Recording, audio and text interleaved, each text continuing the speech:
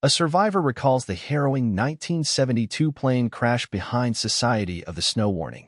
This post contains spoilers for Society of the Snow.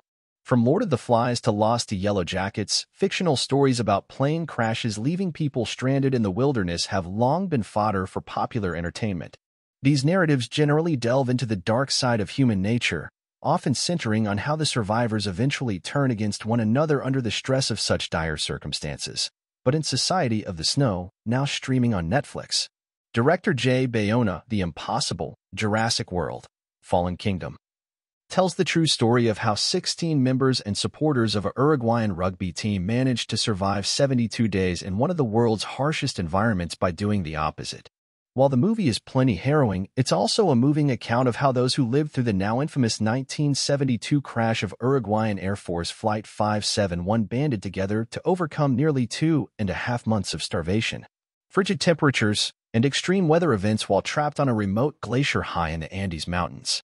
One survivor, Roberto Canessa, played by Matthias Reckalt, who was a 19-year-old medical student at the time of the crash and is now in his 70s, tells Time that watching Bayona's films The Impossible and When a Monster Calls made him feel like the director had a unique talent for making movies about human beings under maximum stress.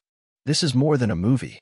This is an experience we had to share with humanity to show people who are having their own mountain crashes how to be resourceful and how not to give up, he says of consulting with Bayona on the making of Society of the Snow.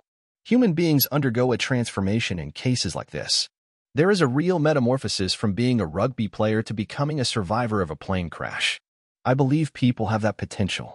Based on Pablo Vierci's 2008 book of the same name, Society of the Snow was partly shot in the same location where the real plane crashed. While the story of the 1972 disaster has been brought to the screen before, most notably in director Frank Marshall's 1993 film Alive and as an inspiration for Yellow Jackets, this is the first time the survivors and families of the deceased have allowed their real names to be used. At the heart of the book, there is this message that says that when everything has been taken from someone, you still have a chance of deciding what to do.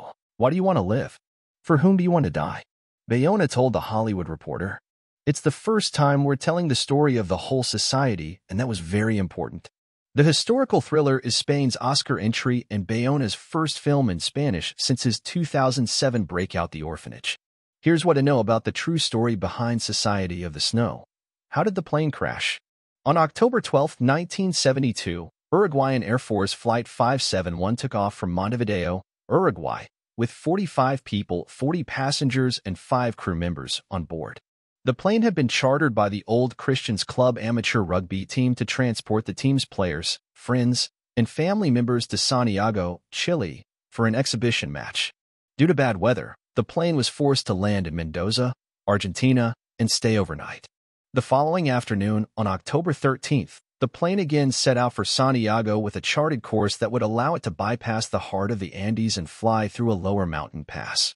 However, a little over an hour into the flight, the pilot misjudged his location and, with clearance from air traffic control, began to descend before the plane had made it out of the Andes.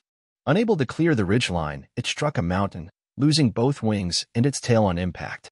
The front end of the plane then slid down the mountain before landing in a valley at an altitude of approximately 11,500 feet. I thought, you're dead. You are going to know what is in the last frontier of life, Canessa says of the crash. When the plane lost the wings and tail, it began to slide at an incredible speed. I thought my feet were going to go through the back of my ears. So when it stopped, I couldn't believe I was alive. It was absurd.